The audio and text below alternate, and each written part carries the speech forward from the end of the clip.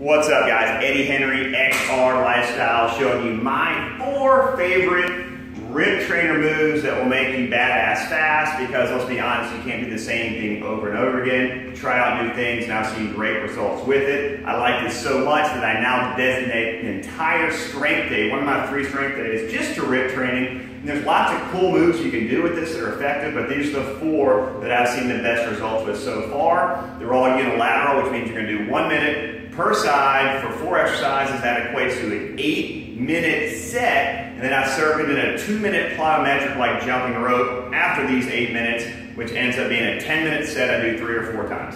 Okay, so let's start out. Right foot up, rib training your left shoulder, step up, warrior. Perpendicular, step up, warrior. Okay, so you do a minute on one side, a minute on the next. Next, you would do a lunge press, posture up, press, press. Again, 1 minute on one side, 1 minute on the next. Next, the goal here is to keep this arm straight, squat, twist. Okay, parallel, perpendicular, down. 1 minute per side, and then last is a squat row with a little bit of a dig. So squat, dig, squat, dig.